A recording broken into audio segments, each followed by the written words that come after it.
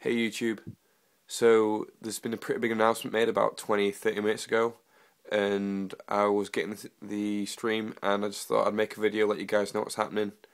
So it's about the Ultimate Fighter, and for this TUF 13, it's going to be a heavyweight competition, and it's the two coaches are going to be Brock Lesnar and Junior Santos.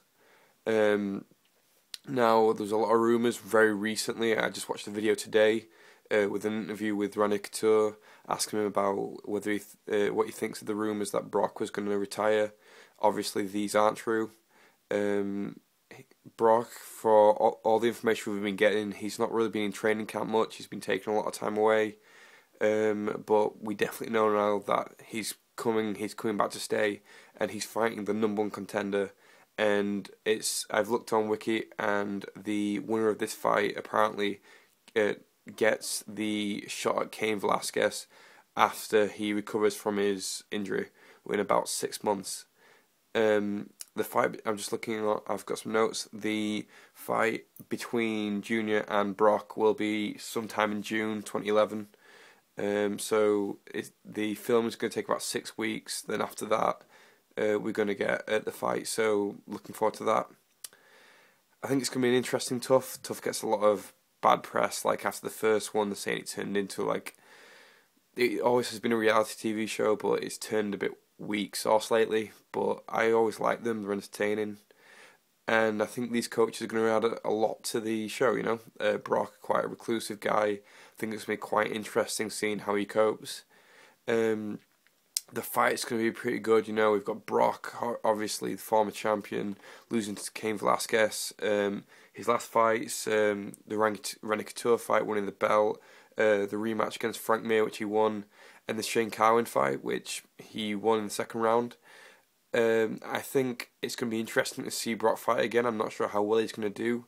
You know, he beat Mir convincingly, beat Randy convincingly, Shane not so, setting up the pathway for which Cain was supposed to follow. You know, we saw from there that, you know, if you can get Brock and you can hurt him and you can outstrike him, then you can put him away, and all you've got to do is not gas and just keep hammering away at him, and he's going to go down. You know, he's not a technical striker. We all knew this, and Brock's one of those guys where it seems he's great moving forward when he's got you hurt, but he can't take punches, and he's just.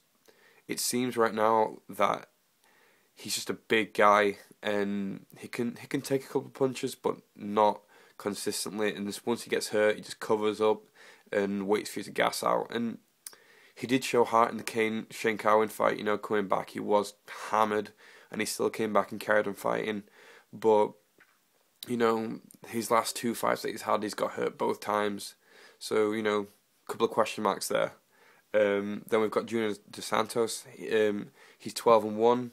His only loss coming by armbar in 2007. So you know, a long time ago. Sorry, he's put on 7 back-to-back wins so far. The #1 contender in the division. He beat Verdum in 2008, which was the last loss that Verdum have. And for those of you guys that don't know, Verdum just beat Fedor.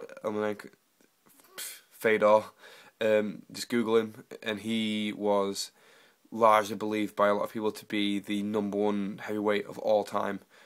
Many people say the #1 mixed martial artist of all time. He's not really fought in the UFC. Well, he hasn't fought in the UFC. He's fought like people like Tim Sylvia who were in the UFC, but he's never signed. So we've not really had a chance to pit him against, you know.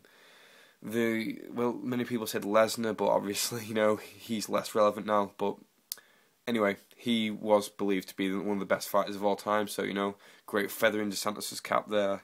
8 of his wins have come by knockouts. But he is a brown belt in jiu-jitsu, so you know, we've got his jiu-jitsu against Lesnar's wrestling pedigree. But when it gets to the fight, you know, I don't really see this fight going to the ground. I think. But Lesnar's going to come out, you know, Hulk out and just try and storm through Junior and just hurt him and just stay on top of him, basically. To Santos, I can see him picking his strikes more, you know, being a more technical fighter. And if he does that, I think he has a chance against Lesnar. it all depends on whether Lesnar clips him. That seems to be the way with Lesnar's fight. If he hits you and he hits you hard, he wins.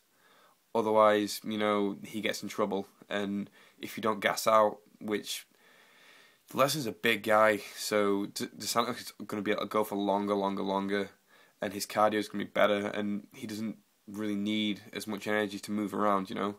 So I can see this fight going either way. At the minute, I'm leaning more towards Santos, but that's going to be an interesting fight later on in the year, and really looking good for 2011 for good quality fights. The way the series goes, I think it's going to be quite interesting, you know, seeing who's the better coach, who can pick the better guys, and I think it's just going to be a fun series, and I'm really looking forward to it. So leave me a comment, guys. Let me know what you think. Are you excited for this upcoming TUF? Who do you think's going to win? You know, give me some predictions. I'm going to go out on a limb here and say I can see Junior's guy, you know, winning the ultimate final. I don't know. I have a feeling. I think he's the smarter guy. He doesn't rely too much on his strength, so I think he'll be the better coach. But that's just my opinion. Tell me what you guys think. Please remember to subscribe to the video. Remember to like the videos. You know, you've been through this all before. You know what I'm going to say. It helps me in the long run, guys, getting more views, and that's what we want. So see you around YouTube.